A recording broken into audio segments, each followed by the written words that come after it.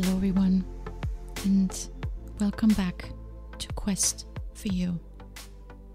I'm Janine, and this is my podcast that is here to help you find back to yourself. Because to me, this is what life is about. To find answers to our questions, to find meaning and purpose, and to become more and better and reach higher than where we are currently, and to make a difference ultimately. To remember and be remembered. So I thank you for making me part of your journey. It is an honor that you're dedicating time to me and my podcast, and I value that a lot. I am very conscious of the fact that our time is limited, just like we covered in the last episode. So thank you for giving me that time. It means a lot to me. And in episode 13, I talked about meditation. I shared a very simple and pressure-free way to get started. No rules, no expectations, just a way for you to try. And if you did try, great. If not, maybe you feel encouraged after this episode where I want to spend more time on the amazing benefits of meditation. And it's episode 30. It's a way to celebrate 30 days of Quest for You by talking about meditation. Why do we need meditation? Well, I could try to sell you on it, but I'm not very good at selling. I rather would like for you to come to the conclusion that you need meditation in your life. If I had to arrange all my podcast episodes into some kind of a picture or drawing, I'm imagining building blocks, and at the base of it would be meditation.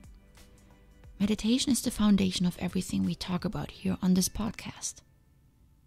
You don't need meditation, but if you implement a routine of regular practice, I'm certain that everything else in your life becomes easier and clearer. You see, meditation is like coming home. Home is your base camp, your refuge, your starting point, your place of belonging. Home is where you come back to after long journeys, after getting lost, after maybe being hurt, or simply to rest, refresh, and get more energy. It's your inner place of silence and serenity. And meditation is most often the only way through which we allow ourselves to come back home. For most of us, it's the only quiet, non-doing time in our day. The doers and the movers and the shakers have a hard time seeing the benefits of time they consider useless and unproductive. Sitting around doing nothing? Give me a break, I have things to do. The sad part is that they don't realize that meditation would help them perform even better at everything. So first, I want to give you a quick snapshot of the science part of things. In the last decade, research in meditation has increased, and the findings show that meditation can produce long-term changes in the brain. As an example, a team led by Harvard-affiliated researchers at Massachusetts General Hospital reported such results in a study that looked at what happens to the brain's gray matter after a period of time of regular meditation. So they took MRI scans of the brains of 16 participants, and they did that 2 weeks prior to the study and then directly afterwards. And the MRI images of the participants were also taken after the study was completed.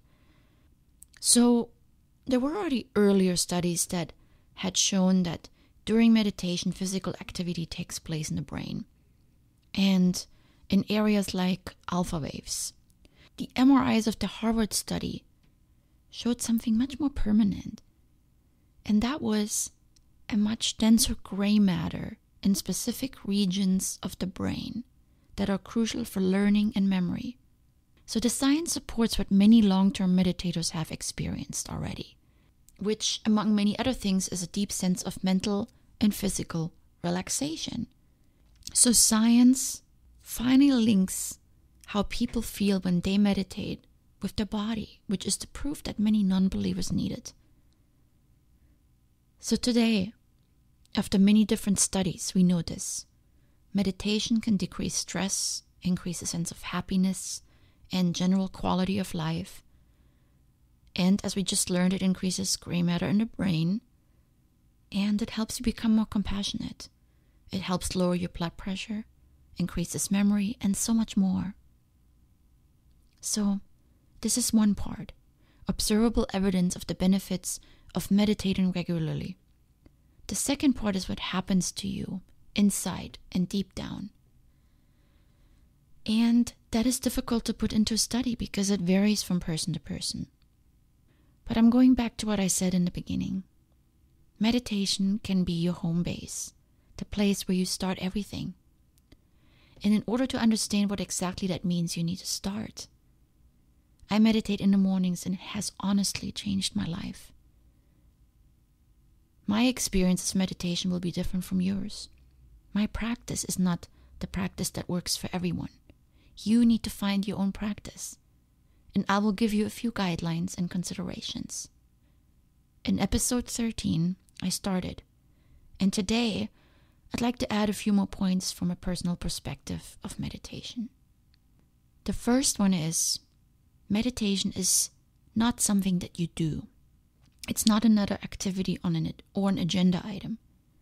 And therein lies the clue for you. You should not see it that way. As soon as you see it as just another thing you have to do, then it loses its meaning and effect. You do have to make time for it, so yes, it can be tempting to see it as another thing on your list of things. But if you approach it as something you need to get done, then it won't bring you the results it could. So that is your starting point, the way you approach meditation. Meditation is a solution. It's an answer. It's a cure. Again, I call it home. And if you envision it as such, coming home, then you understand the potential it can have for you. You come home every time you're done with the things that life demanded from you. You come for rest. You come possibly with questions, maybe with confusion. And here is the second important consideration. Meditation answers questions you didn't know you had, and it answers them in unexpected and unique ways. I know this sounds fuzzy, but what I'm trying to say is this. You may turn to meditation with a purpose, maybe because you're stressed. That's great. But meditation will not only show you the path towards reduced stress, you'll also become more aware of other issues. Some may be related to stress, others may be in other areas. Meditation provides you with a foundation to address and resolve whatever it may be that you carry. I can hear you say, well, all of this by simply becoming quiet? And yes, my answer is yes. That's the magic of meditation. By saying magic, I'm exaggerating a little. There isn't really any magic. The simple act of going back to your roots, deep inside, the place where everything started, to me, it just makes a whole lot of sense. That is where our strength lies. Think about it. All day long we live in our heads, and we believe we can figure it all out from there. We run around doing stuff, or we turn our brain off completely to the currents of other people's lives, mostly through social media, television, any media. And meditation to me is right there in between. You don't turn your brain off, but you stop the current of thoughts flowing, and you turn your attention inward. You focus on presence, and you listen for guidance. That to me is meditation.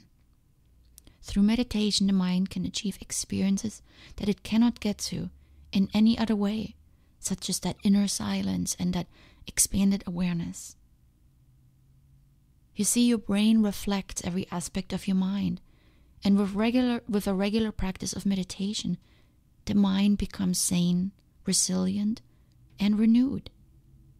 And through this renewal, just like when you come home, you uncover inner struggles and you find answers to your questions.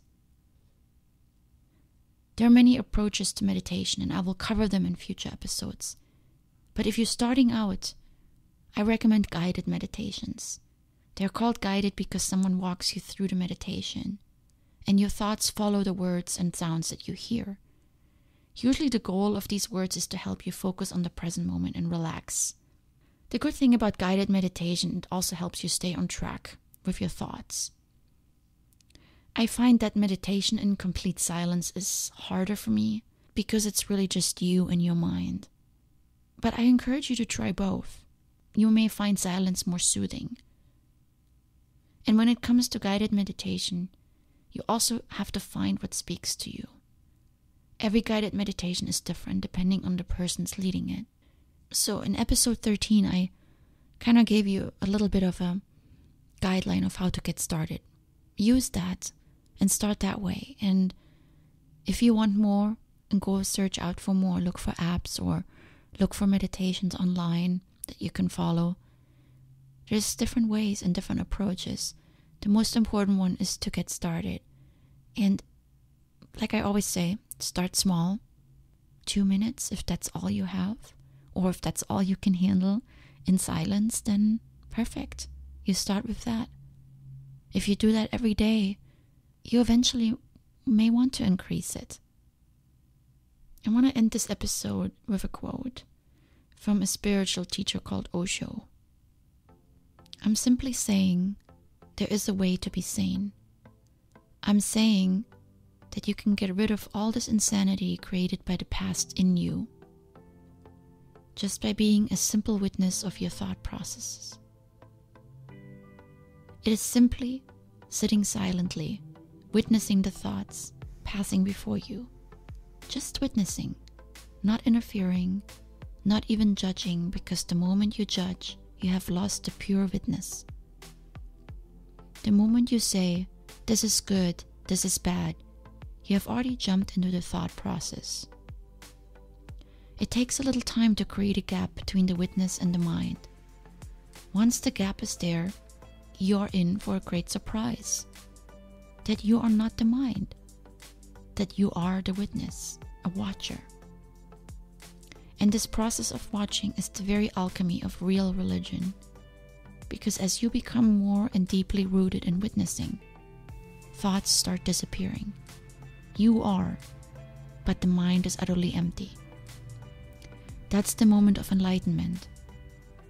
That is the moment that you become for the first time an unconditioned, sane, really free human being. I really like this because it kind of takes what I talked about a step further of what can happen if you really get into this practice of meditation. And I would like to encourage you to just maybe take a couple minutes now and sit in quiet and just breathe and be present. Have an amazing day. Until next time.